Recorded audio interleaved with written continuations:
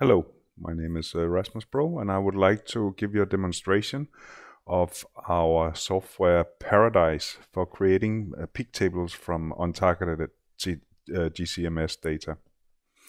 And let's just jump right into it. On the left, we have the main tabs. The first one would give you a sort of an overview of how to use Paradise, which is also what I'm going to provide here. The second tab is where you import or define what data you're going to work on. And it'll start in whatever session you were working on before. So I already have some data here. But I actually want to generate a new session, which I'm going to call demo. And it asks me if I should use the current data, but I actually want to start a completely new session. So now I do not have any data, but I can add data. And basically the way to add data is to import data as CDF files. So you would have to export your data into CDF files. And I have some test data here. I'm just going to select all of them. And then it's going to import the data. You can also import old sessions, so stuff you have been working on earlier, in the import-export part here. But we're just going to use this imported data here. Here's all the data, that is all the file names, and automatically we're brought into this view where we can see the chromatograms as ticks. We could also change that to BPC or to some kind of selected masses. Now, if the data is very unaligned, we could press the data alignment. I'm not going to do that. It's very time consuming, but it's fully automated. It consists of running a co-shift and correlation optimized warping. Basically, you run it, and if you like the results, that's fine. You don't really have to aim for perfect alignment. You just have to make it easier to define where your intervals are. And once you have your data here, you can select intervals by shift clicking. So here I have selected an interval. Let me go back a little bit and maybe find something slightly more interesting. Let's look at, let's say, these ones here. Actually, let me do these ones. So let's see. So here, for example, you can see you have several overlapping peaks.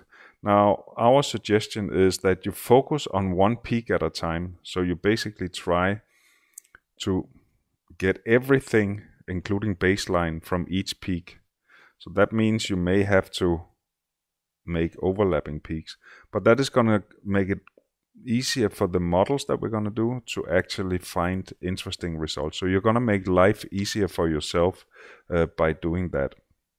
Typically, we often find that even though we aimed at one chemical, we are often going to find more than one, but we'll see.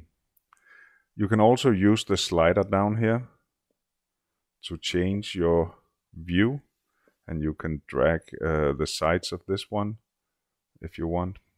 So there's several possibilities. If you want, and you have an able interval edit, you can actually also change these intervals if you would like to. Let me reset the zoom. Here we are.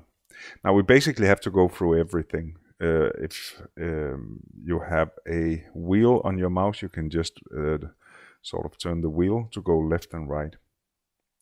Once we are happy with the intervals chosen, we're going to go to analysis, and we're going to say fit models. Now what's going to happen is that we're going to fit models to each and every interval independently. And after that has been done, we're going to evaluate what happened. So we're going to leave it running now. That's going to take a while. And in the meantime, we'll just make a cup of coffee or whatever.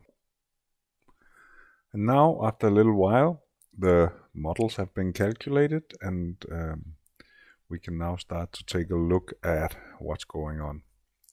So in this window here, or this tab, we have quite a lot of information, so I'll guide you through it. This is the first interval.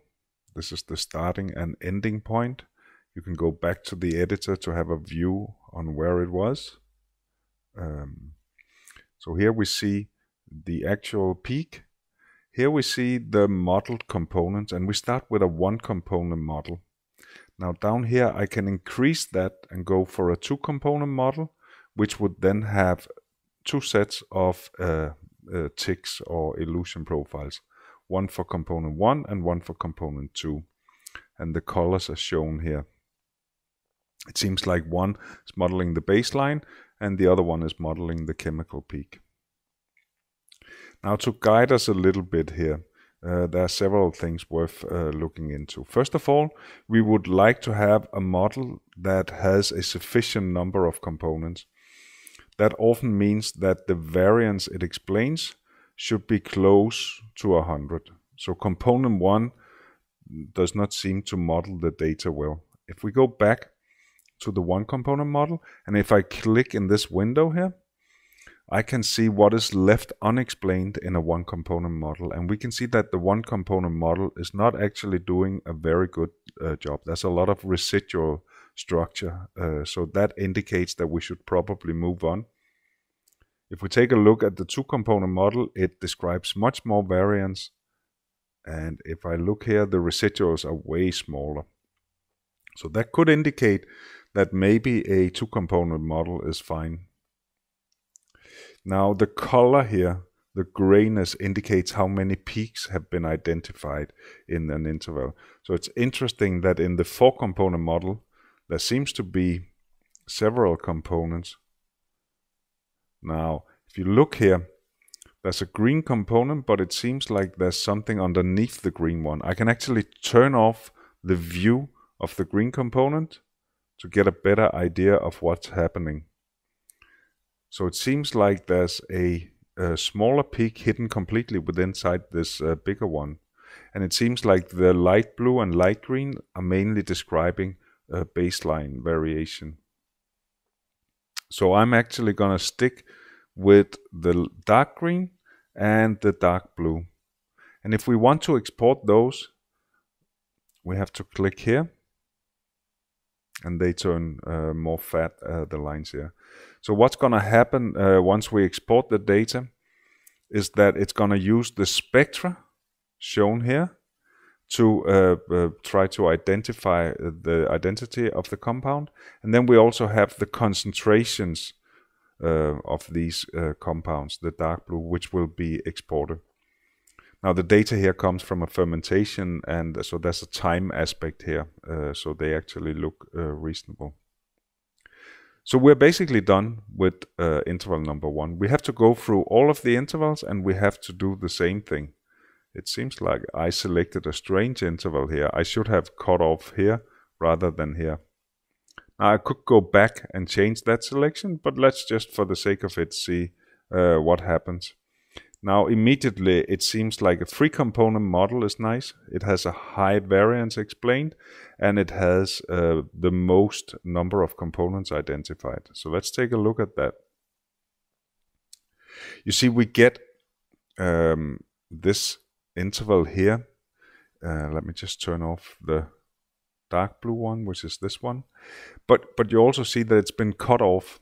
So I actually did a very bad job at selecting the compounds here. So really I should either have increased or preferably have decreased this interval. Instead of coloring each peak according to the number, we can also color it according to what our deep learning expert tool identifies the peak as.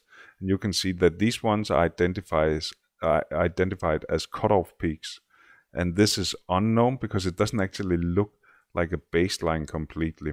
It looks like there's a little bit of structure in it, which is not as such very nice. If we look at this one, that's clearly identified as a peak.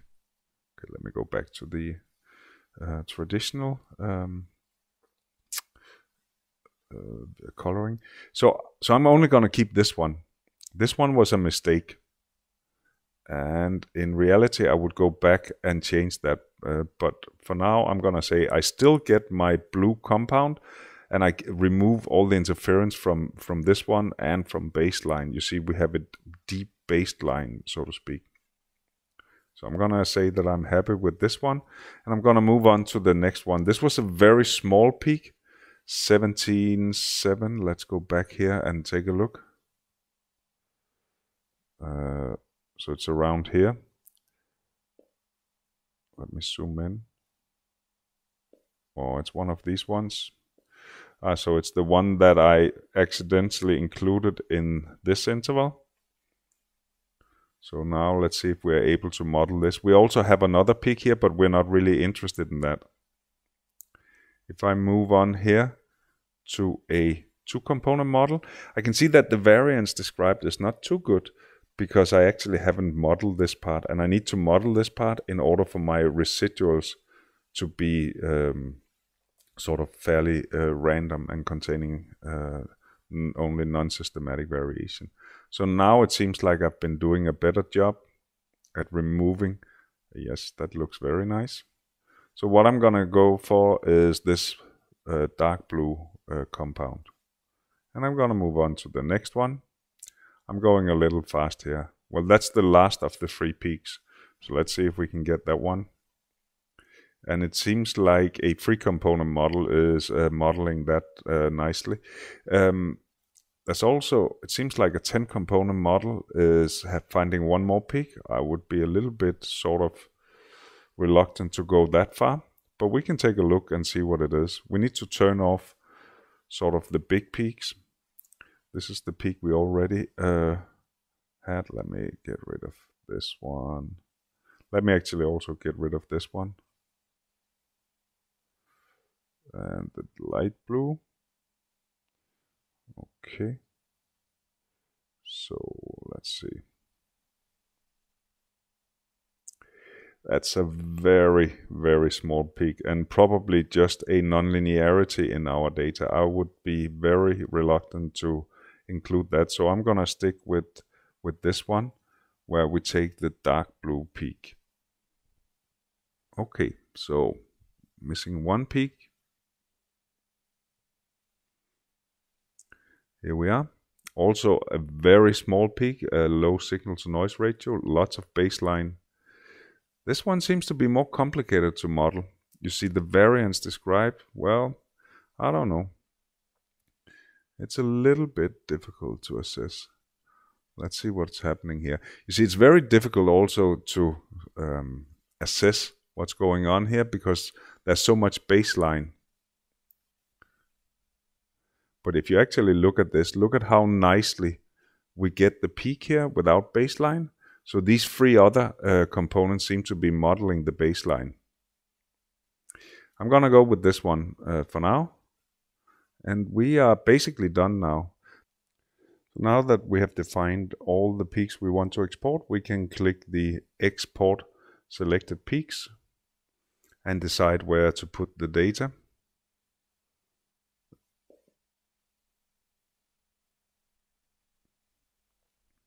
And let's take a look here. NIST is doing its thing. So we have to wait a little bit.